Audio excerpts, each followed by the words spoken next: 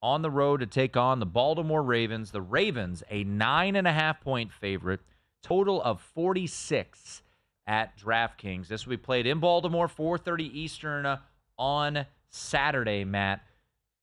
First thought on this line, Ravens laying 9.5, and I think important to note, 9.5, so really not a teaser opportunity out there.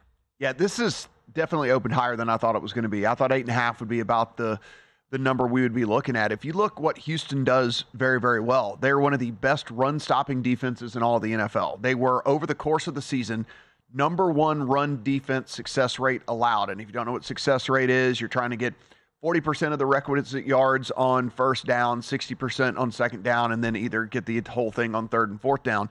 And so they were always, anytime a team ran the ball against them, like, they were actually putting themselves in a worse situation than they would have been otherwise, because the team is just very, very good at keeping you from getting chunk plays with the rush. And so now we look at a team in the Ravens, and I understand this is still a very, very good football team throwing the ball, but they like to run the ball, and certainly whenever they're humming, they're running the ball effectively. And I do wonder what this team might look like if they get forced into a situation where Lamar does have to throw every single down. I do wonder what that version of this offense looks like. And if Houston can come in and Houston can do what they did to the Browns last week, which Browns don't have much of a run game to speak of anyway, but then force them into throwing the ball every single time. And with that, even though the secondary for this Texans team has been vulnerable at times this season, when you know what the other team's doing every single time, it's much easier to play against them. And I do wonder if we get a situation where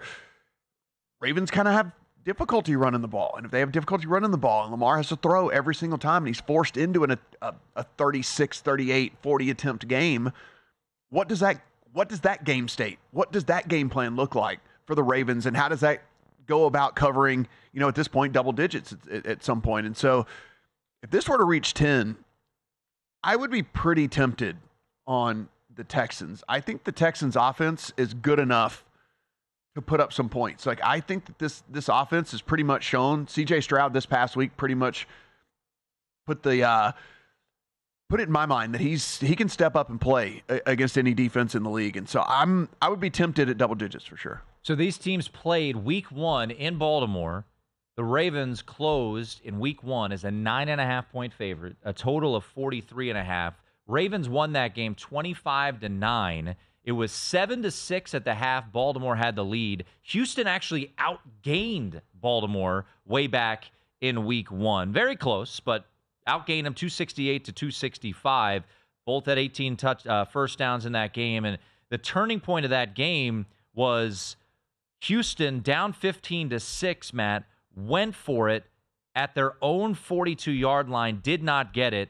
Short field for Baltimore. They punched it in 22-6, and that was pretty much all she wrote. But interesting to note, week 1, Ravens minus 9.5. Divisional round, Ravens minus 9.5. Yeah, you take a look, too. One of the things that could come into play, and we'll see if Baltimore changes the way that they play defense over the course of the season, but they did not blitz very much over the course of the season. And so at the 25th highest rate, and with that, it only equaled the 21st highest pressure rate as well from their defense. And so they don't get a ton of pressure on the quarterback as it is, and they don't blitz a lot. So it does make me wonder, are they going to continue with the same defensive philosophy that they had? Because we've seen CJ Stroud, man, like, you give CJ Stroud a clean pocket, dude has been amazing this year. Like, he has been awesome. And so does Baltimore try to blitz more? Do they try to figure out how to generate more pressure? Because their defensive front four was not able to do it, and they weren't able to do it from a blitzing standpoint either. And so I do wonder if there's going to be a fundamental kind of shift there from them to try to get CJ Stroud off his spot, try to get some people in his face. Because, man, you saw what happened with the Browns. The Browns were not able to get any pressure this past week, and he was just lethal out there. And I think that they would be able to do this. I really do. Go to VSiN.com/subscribe to become a VSiN Pro subscriber today.